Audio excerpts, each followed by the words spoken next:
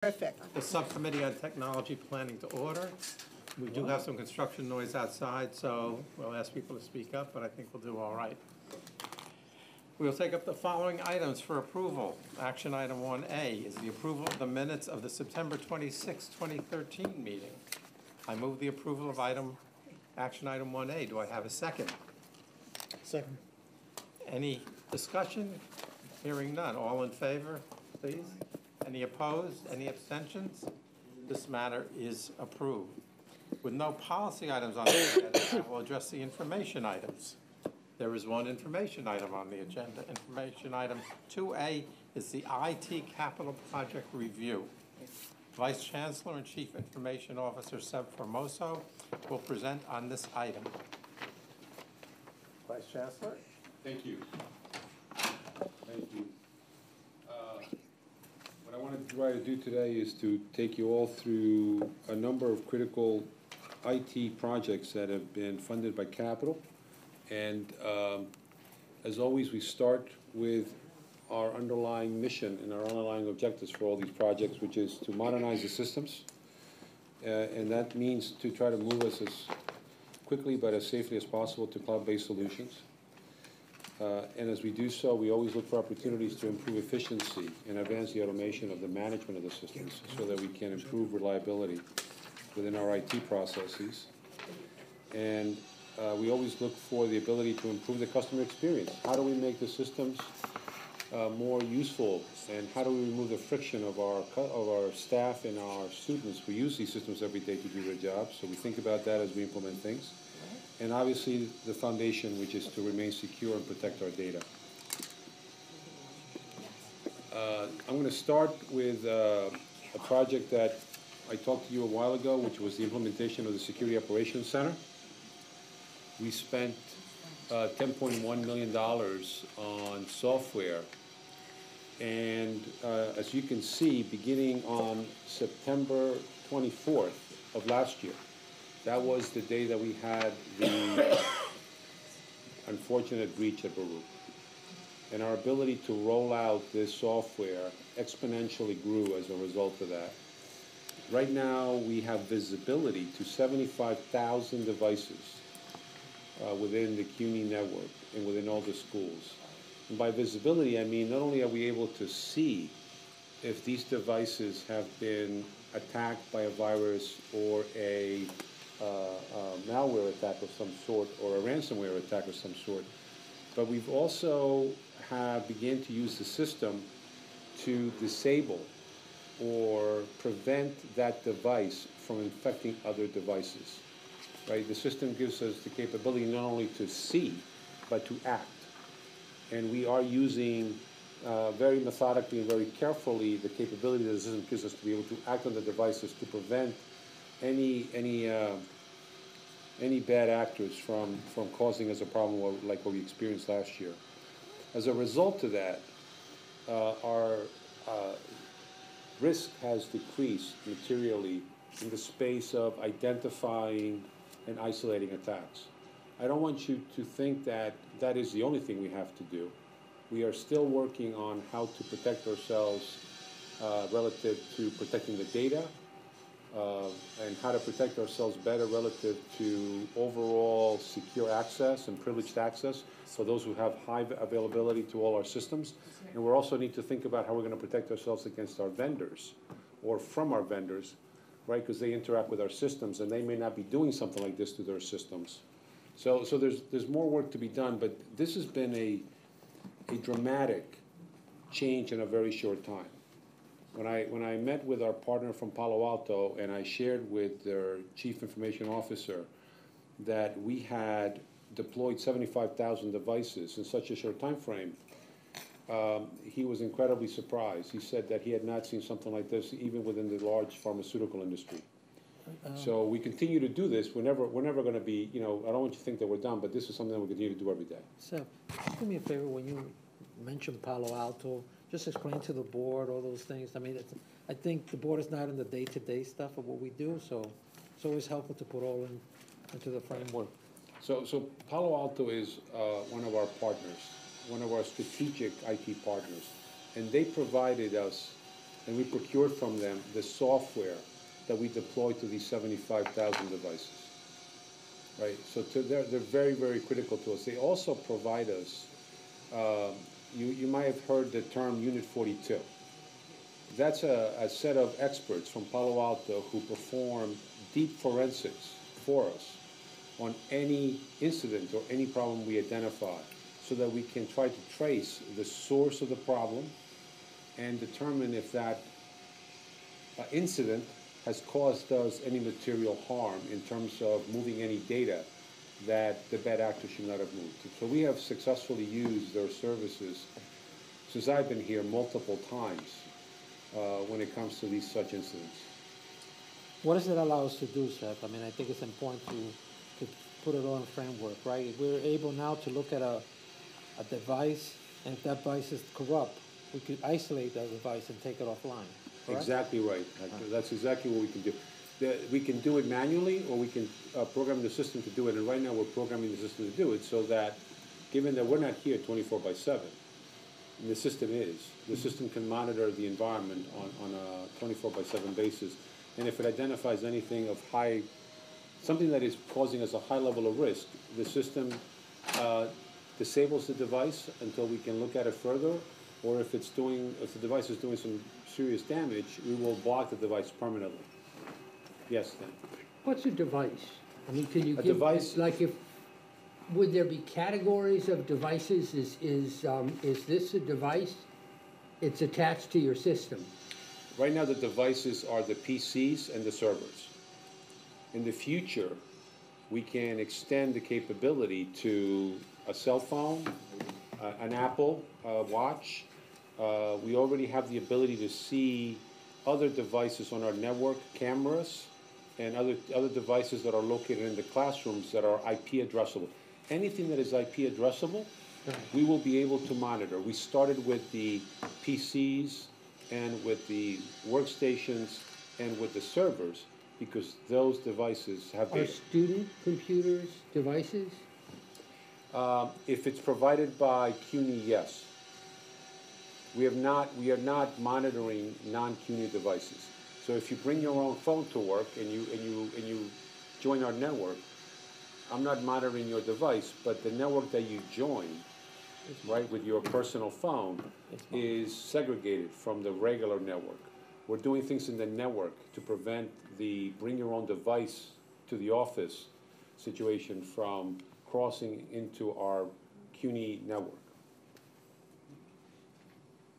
But I think it's important to connect that to the other system that we put in place that allows for, right, in each campus there is a set of walls that we put in place, right? And those, so that it's connected. I mean, I think you need to just connect all of So them. I'm going to talk to you about the firewalls, which addresses your issue that you're raising. That's since we are just beginning to do that. That's actually at the end of this presentation. We're doing some really exciting things with the firewalls to be able to manage the network in such a way so that if we have an event, it will not spread laterally across the entire campus or the entire university. But I'll talk to you about that. That's actually the last chart on this deck. Good. So the implementation of the SOC is well on its way.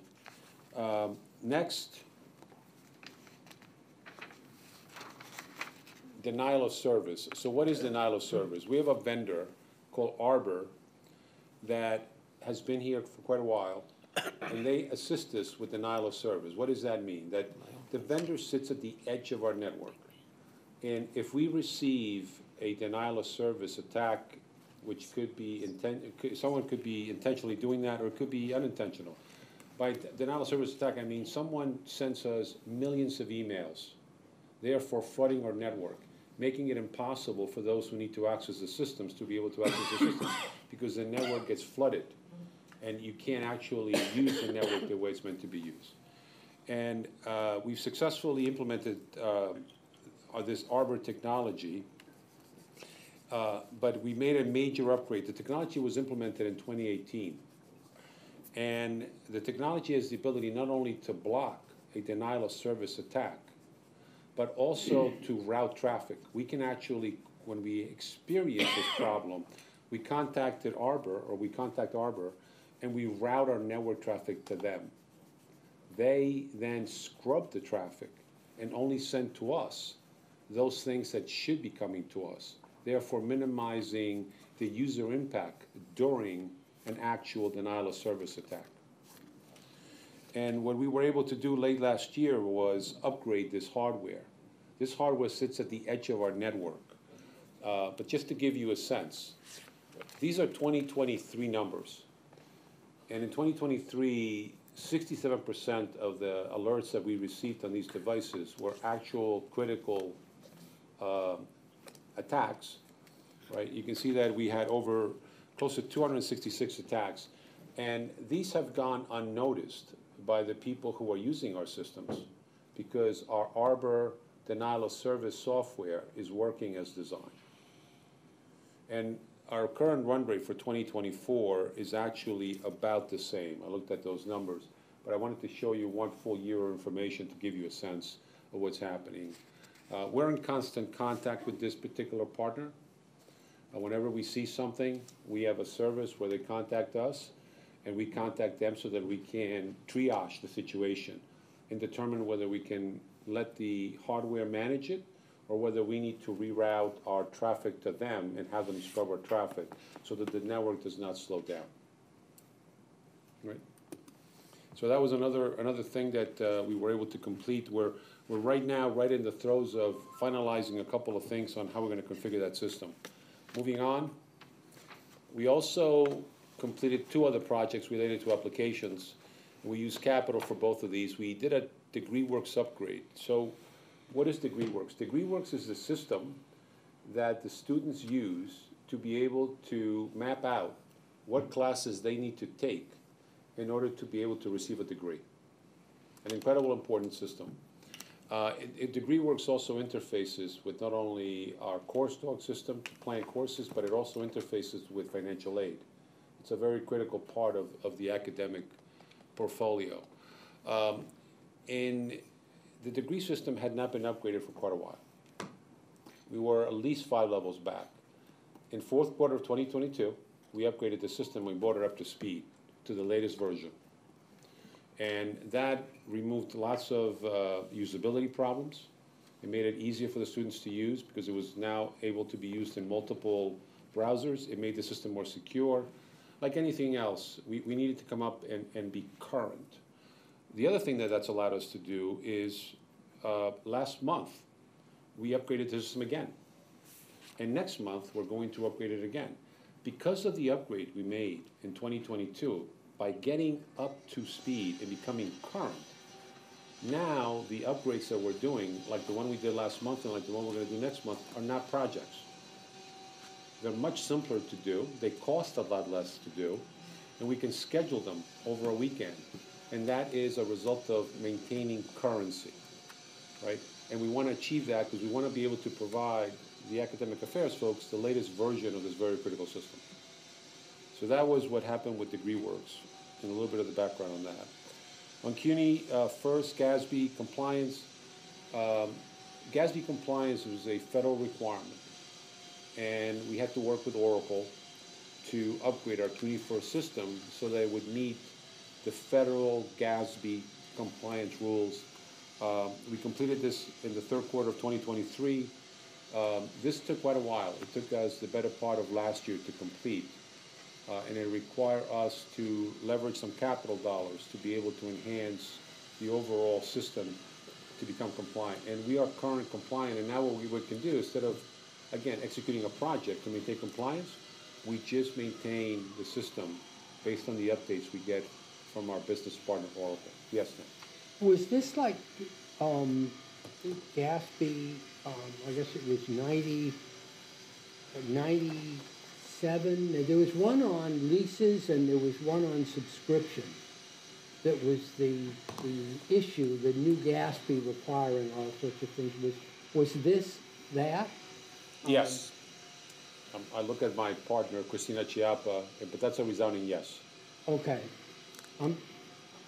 I would think it might cost millions to actually figure out the right answer for each of our leases in each of our software subscriptions, but why would it cost $1.5 million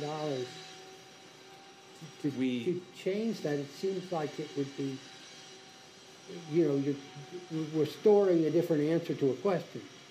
So we have, CUNY First has been modified by us extensively over the last 10, 15 years. The code that we got from Oracle, right, to make their system GASB compliant had to be regression tested. So we had to make modifications on top of the modifications we had made to CUNY First so that that code would work seamlessly. And then we had a number of consultants who were here the better part of the year, testing and retesting everything and verifying that we could continue to close the books appropriately. So the reason we had to spend that kind of money was because we're not running a standard Oracle Campus Solutions. We're running a customized version.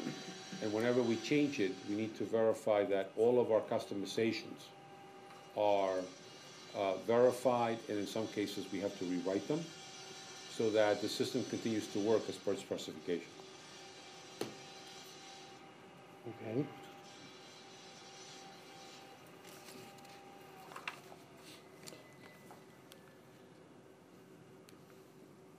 Oracle Identity Management. So this is a project that we launched to achieve one identity across everyone at CUNY. Right now, staff and students, those of you who use our systems, many have at least 3 different credentials, which means you have to have 3 different usernames and three different passwords. You may be using the same password, but you don't realize that the passwords are being saved in different places. And we need to be able to get to a place with one ID, with one set of credentials. Anyone at CUNY can log on to any system they need to either do their job or to learn. And as a result of that, this is one of the things that I identified very early on when I got here by meeting with all the campuses. I noticed that we did not have a centralized ID management system, that I could not go to one place and print out everyone at CUNY who logs on to CUNY First. This is obviously not ideal. You want to be able to have centralized ID management, so not only do you know who's using your systems, but if you wish, you can communicate with one email to everyone, right? That's something that it's not easy to do today.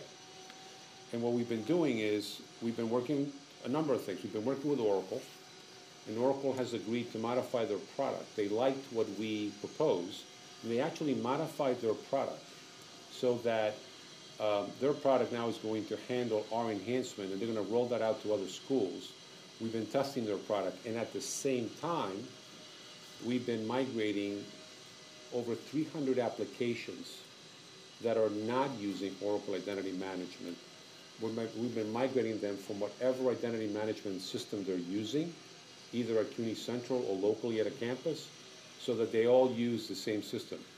You can imagine that that has to be done very delicately, because you don't want to impact people's ability to come to the office every day and access their system. So we're working very closely with the campuses, and we have to migrate another 150 applications, which we expect to have completed by the end of the year. And by the end of the year, everyone will be using one identity management system. I'll be able to go to Wendy Hensel, and she'll be able to look across the campus and identify all people using any one of the applications, which will make it very powerful for the provost's office. It also will minimize our risk. It's much easier to protect one identity management system than 3, as you can well imagine. So it also helps us. But this will be a very big productivity enhancement when everyone is under one platform and we can just manage whatever access you need from one platform. Yes, Nat? Well, when we talked about this, I guess it was a year or 2 ago, the student representative was concerned about the student side risks to this, that students have lots of different emails, they use lots of different systems, they may communicate, you know, in ways that are outside of CUNY's system. And I guess it was presented as kind of a trade-off between having a very secure, single way for the students to deal with us, which is easier to be secure, versus losing them because they either don't want to use CUNY's thing, or they are routinely using something else, so they don't prioritize this. They don't pay attention to the messages they get sent over your channel because they're, and I'm just wondering what we're doing to manage and mitigate that risk. So I think we eliminated, not mitigated, eliminated that problem. Right? A student today has got to remember, if a student today works at Graduate Center and has a relationship with Hunter, they have 2 different IDs. Tomorrow they're going to have 1. But they can have, their IDs can be, we can use aliases. So I can have a Hunter ID that ties to my central ID at CUNY. And you can email me at Hunter if I'm a student, or and I will see all of my emails in one mailbox. And the Graduate Center person that I work for can email me at my Graduate Center ID, and I will go into one mail. I don't have to log on to 2 mailboxes. And we share this with the students. And they have been, they're saying the sooner the better, right? We're going to eliminate the need for them to track multiple emails. They'll be able to see all of their email associated with whatever relationship they have with us, as a student, as an employee, as a, whatever they're doing, and whatever campus they're doing it at. And we're already seeing this work for the campuses that have come on board. Well, that's managing a particular risk, but it's not managing, it's managing the CUNY IDs that the student has for CUNY systems. It's not managing the rest of the student's life where the student has an Instagram ID and a Google ID and various other kinds of ways of communicating. Is that ours? I mean, that's not ours to manage. Well, it isn't ours to manage, but on the other hand, it's a risk that we face that the student is not going to pay attention to our communications because their life involves something else. Well, you're certainly going to pay attention on Well, we could be right, but if we start losing chunks of students, I'd rather also... But the students are now, as I understand it, logging into various different whatever they are, portals, depending upon what they need to do. If they want to register or they want to look at, course requirements or whatever, they're doing that now. They're going to continue to log into something CUNY, the new unified system, to do any of that. If they want to do Instagram or TikTok or, Facebook, that's their life. That's not our lives. They don't go into Facebook to look at what courses we're offering. And by the way, we solved the problem that the student raised. The problem that he raised was connected to, is a Brooklyn College student who was to sit here, raised was, right, was this whole issue of multiple emails at CUNY, and so we solved that problem. It doesn't matter what email you use, it's gonna go, you're never gonna not get information, no matter what campus or how many campuses you're working on. That other issue is a communication issue, which is really not connected to this system. This system is all about safety. Yeah. See, I would argue, I heard about the issue that you raised from when we meet with the students when we designed this. We invited them. And I heard about, we see that they use other channels. While this doesn't address that directly, it will make the problem less. I agree. Right, because if I give the students one relationship with us, not 3 or 4, they're going to leverage that relationship with us, not try to use the social network to communicate with each other. That's true. John? One thing that came out of the discussion about a mandate for using the new LMS for online courses was, one thing that came out of a discussion was the variety of third-party applications that faculty utilize for classroom instruction. And my question is there a public-facing API that people can use to take advantage of this single sign-on, or is that just these applications that you can migrate over that you spoke about? We have an API. If anybody wants to be able to, so as we engage with the campuses and someone is telling us we're rolling out a new application, we're not going to connect it to the old ID management system, we're connecting all the new rollouts to Oracle Identity Management, absolutely. That's the enhancement we made with Oracle, so that we can evolve over time. We don't know what's coming down the line, but we want to make sure that whatever comes down the line, we'll be able to work with our Oracle Identity Management System. So absolutely, we have that. That was one of the critical things that we want to establish early on, so that we weren't just migrating what we currently have, but we're migrating whatever might be coming down the line, down the path that we don't know about yet.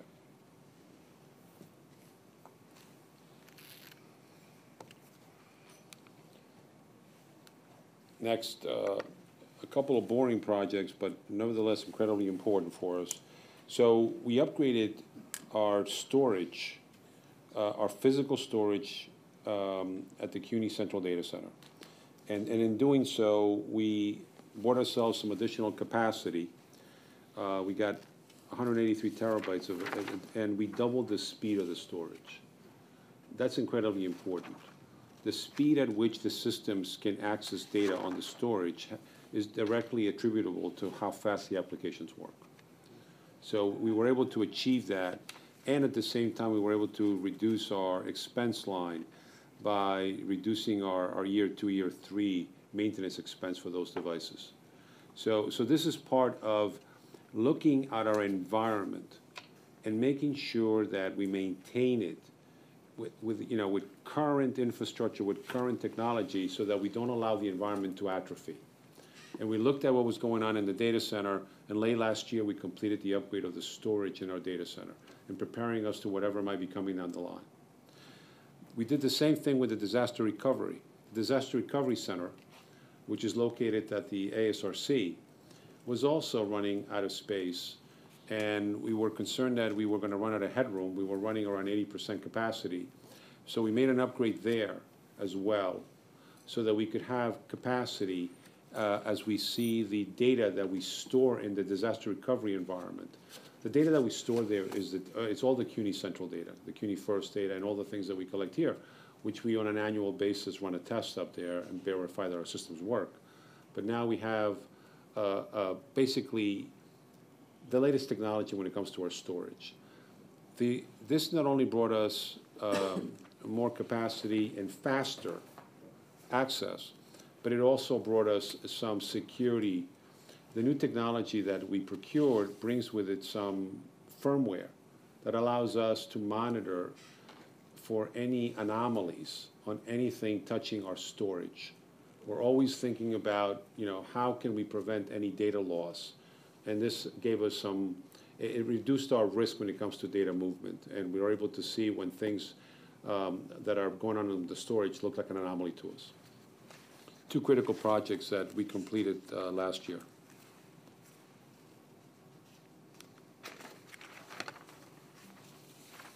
Before I talk to you about this, I want to show you this chart.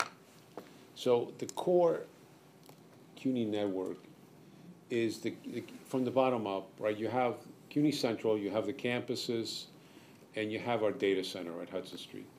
Those things have dual connections to two networks that are internet facings. Those networks are located, as you can see, in different parts of New York City. The entire point of this chart is redundancy. We have 2 ways in and out, so that we are never dark in the internet, right? One of the things that I was told when I got here, make sure that we are never dark in the internet. That could be career limiting. So that's why we have redundancy. And this is a very simple view of redundancy, right? So let me go backwards now and tell you what we did there. Those 2 data centers, those 2 internet-facing data centers had a lot of end-of-life equipment. So early last year, we began to plan, and we spent $2.8 million on capital dollars, basically replacing every piece of old hardware in these 2 data centers. We did this throughout the year. It took us the better part of the year. We had 23 different pieces of equipment that we replaced.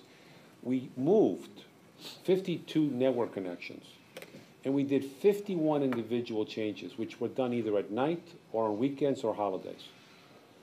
And we got ourselves into a much better place today. It's quite resilient. We've had issues, and when we have an issue, the technology switches over to the backup sites without anyone noticing except my team, and then we work on getting the primary site or the backup site up and running. But what's most proud, what I'm most proud about this huge change that we made is that no one noticed. We never impacted academic activity. We never went dark. We were able to manage it at night and on weekends and in times where no one noticed that we were doing. We were able to make all of this happen quite smoothly. The team did a sensational job. It took the coordination of just about every member of my team to make this happen. So now our systems are quite resilient, and we're basically running the latest technology in these 2 internet-facing data centers. We don't have to worry about that. We can dedicate resources elsewhere within IT.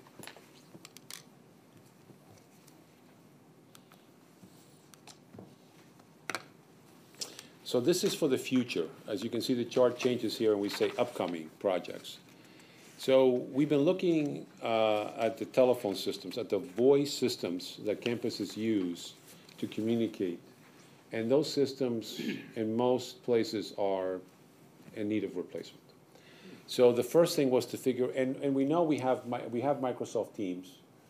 And if you've been at BMCC, Borough Manhattan Community College, you know that they don't have phones. All phone connectivity is done through a Teams interface, and it's quite nice. And their phones, instead of costing $600 each, cost $35 each for those who have to have a phone set on their desk. So over the last 12 months, we looked at what they did. We looked at what Queens did. Queens also did the same thing, and it works quite well. But there were some things about the BMC system, with all due respect and credit to Queens, there were some things about the BMC system that looked a little bit better. So we made a decision to scale what BMCC did across CUNY. And right now we're working with procurement to understand how we can scale, how we can procure the necessary support from the vendors, right? Because you need not only Teams, which we already have, because we own Microsoft 365, but we need a back-end system. How do you connect to the phone system? How do you connect to the circuits? How do you dial 911 when you have to dial 911? How do you make all of the other intricate voice things work correctly? And that's the piece that we're trying to figure out, and that's the piece that BMCC did that came out a few points ahead of what Queens did. And we're working right now with procurement with my peer Martin to figure out how we can procure and make this go forward. And this is all part of shared services?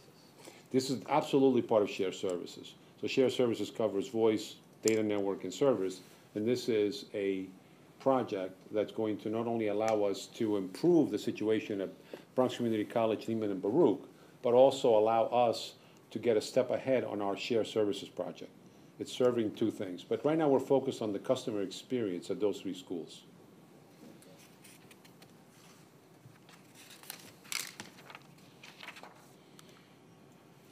Campus network modernization, you've seen this before.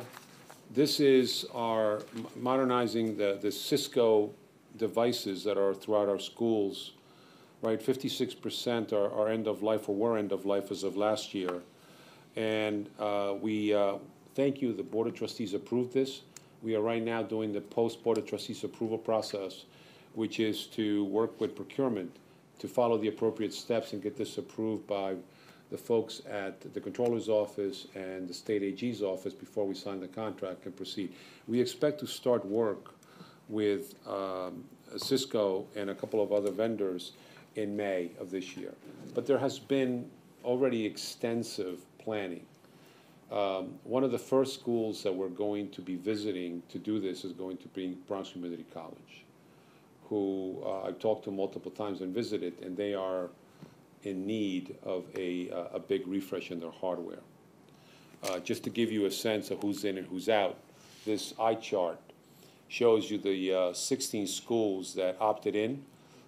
This was, you opted in if you felt that you could take advantage of what we were doing for you, and the schools that did not opt in either were already current or already had plans in place that we did not want to disrupt with a project from Central. So this is the modernization of the campus networks.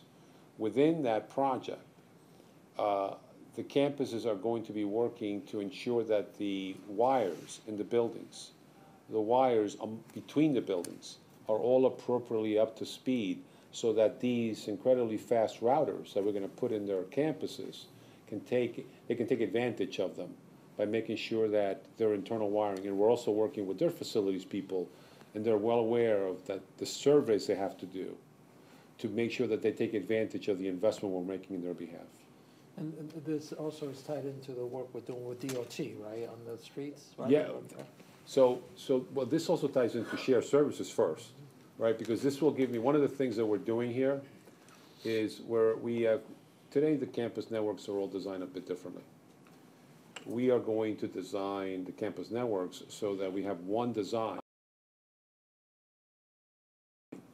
In Baruch, I can solve the problem in Baruch with the Queens College network expert. I don't have to always have the expert from the campus. The reason we need specialists today is because we made everything so different. And one of the objectives within this project is to standardize the network design. That allows me to have central visibility, and that allows the campuses to share these incredibly valuable resources who understand their situation, so that they're not always, you know, having to rely on that one person who may be on vacation.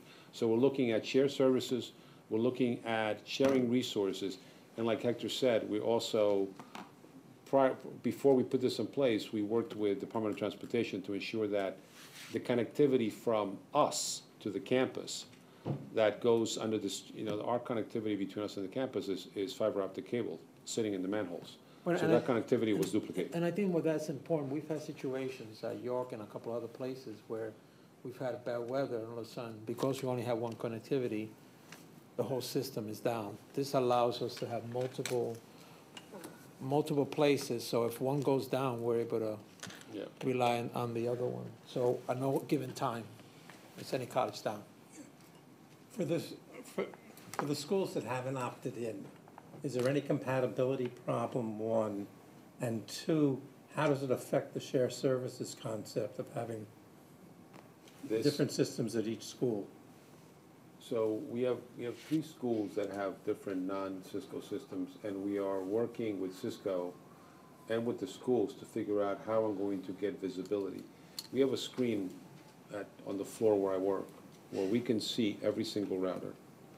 And for the 3 schools that we can't see right now, we are going to figure out how to do that. The technology will not stand in the way, because there will be an API as we implement this, and the designs all become relatively the same.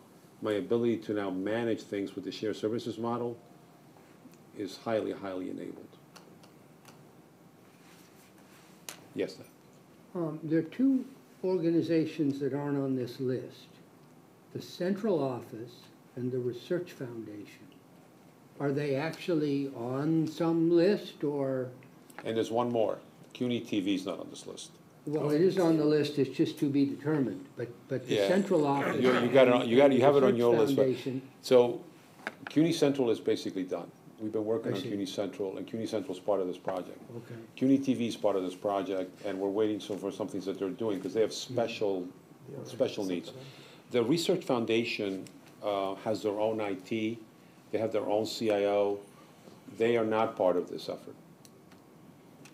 They have their own, there is a CEP Formoso for the Research Foundation. Yeah. You know, I was looking at this as, you know, our charter is that we're supposed to be looking at the overall strategic plans. And I always understand that there's a reason not to do things with the Research Foundation, and not to upgrade things at the Research Foundation. And as one faculty member who does grants and projects with them, it is nutty that the Research Foundation is its own kind of arcane world and has its own Seb Formoso and has its own this, that, and the other thing, and I don't get it. I mean, I think that the next time we see this plan, we should see a page on our plans for the Research Foundation, because first of all, research is important. But second of all, we're doing an awful lot of employment of people and a lot of, receiving funds, managing funds, we ought to be on top of it. Yeah, Ned, I mean, I don't think that is within our role, right? The Research Foundation is a separate 501c3 entity that has its own sort of bylaw structure and staff to sort of address it. That there hasn't been, unless there's a new mechanism, hasn't been a mechanism that CUNY Central has the over. But let me. I think that is the right legal answer in terms of separate entities, right? The point you're making is one that, in principle, is being followed. I mean, the conversation in terms of sharing data and between us and the Research Foundation has increased. Some systems in some recent purchases, for example, have been done at the same time to don't take advantage of the fact that, I'm thinking about the most recent one sort of being Jaeger, right, and that work. So there's a lot more of that attempt to look at whenever the RF is looking to upgrade technology, to look at what CUNY is doing, to be able to get to that point to have the highest level of integration within systems. But so, I think Professor Benton, if I'm correct, you're talking about oversight. Isn't that what you're talking about? That the central officers have some oversight over the... I think that would be true, but that's not what I'm talking about. I'm talking about we're investing. We're doing, if we look at what you say at the front of this, with the goals that you have, I'd like you to apply those goals to the Research Foundation. And I think it would be to the benefit of CUNY if we did that. Yeah. And that's really all I'm saying. And I think that the idea that at some point in the past we had them set up as a separate, I don't think if we were starting over, we would have all of these peripheral separate foundations and corporations and all this kind of stuff. It's not, and so I don't really accept that as a reason to not try to do it better. With all due respect, Professor Benton, it is a separate 501c3. Your recommendation, I'm sure it's been made, and the chair of the foundation is here with us. He's also our chancellor. They can implement their own security, but as an independent entity, which they are, and we cannot be a controlled entity. There's a clear conflict of interest if we were to, as an administration and as a board of trustees, try to exercise any control over their own systems. And our officers are separate officers. We are tax-levied officers. Because it was designed that way. Well, that may be the case. I grant you that. But I think if you want to blow that up, you risk a lot of other consequences by conflating controls between two organizations, to a state agency and a separate 501c3. So it's certainly feasible to address the securities that you're suggesting internally within the RF, and they have the wherewithal to do that, and certainly our chancellor can take that back to his board. And that's what he was saying a minute ago. The spirit, there's two things. You have a philosophical argument, bracket. You have technology, can we all have as much or the same as we can? That second thing is happening de facto. Different timetables too, right? Because the RF cannot go to the state to get capital dollars to invest on, on some of the things. So the timing of some of the investments might be limited in terms of the budget of the foundation, right? And that timing. But the overall second argument you're making about there should be, to the extent that we can, right? The maximum level of connectivity within systems, that is occurring. There's a lot more conversation, taking advantage when you hit the procurement cycles to be able to have as many systems that are compatible. That's definitely happening. Okay, I'm not satisfied with the answers, but that's okay. But I understand your answers. I mean, as as a faculty member who gets a grant, I have to use the Research Foundation. And yet I see the entity that I have to use functioning less well compared to other parts of the university because we have plans like this that address these issues for other places, but not for the Research Foundation. The Research Foundation, the research function is critical. And we need to be, we need to really lean into treating, having it be as capable in this area as the rest of the university. If I can give some cold comfort with all, to Hector Cordero Guzman, they shouldn't be retaining data, much data on their systems. Remember, the money that comes in through research is put on systems and hopefully servers that ultimately end up in the possession of the university. So they're a fiscal conduit.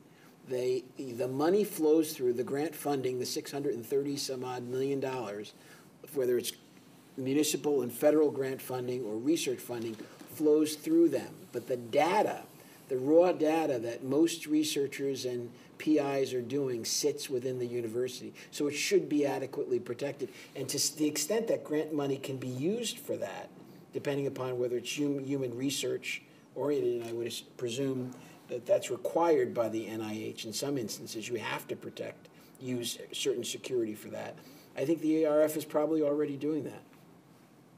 But we could certainly ask that question. Well, I think we have, the UFS and members of the UFS have brought to the attention of the Research Foundation situations where people's identities were compromised, and so it's not a non-existent problem, but it just, anyway, I've said it, and now well, I will now eclipse my mouth. And the chairman of the board has heard it. That's right. So we should look into it. John? I'll just say I've spoken with Hector and members of the UFS that are on the RF board, I believe. And the issue is Which Hector, clarify for the record? before people are in CUNY. Which Hector? And they're working on that, so I'm not trying to pile on. I think that there's good practice and effort and good faith on the RF Foundation's side to address this. I was just, anyway. Okay. Steph, are we done? One last chart. We talked about this earlier, the firewalls. So firewalls are devices, physical devices, with a high level of intelligence that sit between all of our campuses and sit between us and the internet. We have 79 firewalls. They're deployed in pairs for the reason of resiliency that I mentioned earlier, so we have a spare. And the firewalls are the reason that when what happened at Baruch, it did not infect anybody else. Because within minutes, we were able to shut off any traffic in and out. Incredibly important, the firewalls, right? How do the firewalls do what they do? They have to be placed correctly, and they have rules. Rules are created by humans, by technical people in the IT departments of every campus to tell the firewall how to do what it does, what to let in and what to block. We have over 200,000 rules in these firewalls. We're working. But if you said to me, what's your level of confidence that these rules are set up correctly? I don't have the eyes to visually inspect 200,000 rules. So what we're doing is, one, we are working with our best-of-breed partner, Palo Alto, who's one of the best producers of firewalls in the country. And we're going to procure 70 of the 79 firewalls over the next couple of years that are going to become end of life. Our friends from procurement were able to negotiate a dramatic reduction or better deal than OGS. And we leveraged that price reduction to not only get ourselves a set of firewalls that are going to be supportable over the next few years, but also a set of services. We asked Palo, because they have some technology, to provide us the technology to reconcile, basically examine, analyze these 200,000 rules and give us the information so that we can reconcile them and make sure that they're working correctly. And two, monitor the firewall activity 24/7, 365. I cannot do that with people who come to work Monday to Friday, right, 8 to 5. It's incredibly difficult, but for a fairly good service, they can do that for us. And this project is about replacing and modernizing and improving how we manage the firewalls between us and the world and between us and ourselves within CUNY, so that we can better improve that. This will also be incredibly important for our ability to perform shared services. Because if I have the ability to monitor the firewall centrally, which we're setting up as a result of this project, I can therefore, we don't need firewall expertise at every campus. By the way, an expertise that is easy, not easy to find and fairly expensive. So we're trying to reduce our cybersecurity risk, make sure that we maintain best-of-breed technology, and set ourselves for central management so that we do not spread ourselves too thin across the campuses. That's what this project's all about. Scott, thank you. Yeah, it seems like you managed to keep busy last year, so that's encouraging. Anybody have any other questions for Seb while he's here? Because we're running a little long, but not too bad. Okay. With no more items on the agenda, I move to adjourn the meeting. Is there a second? Any opposition? Hearing none. There is a meeting on investment.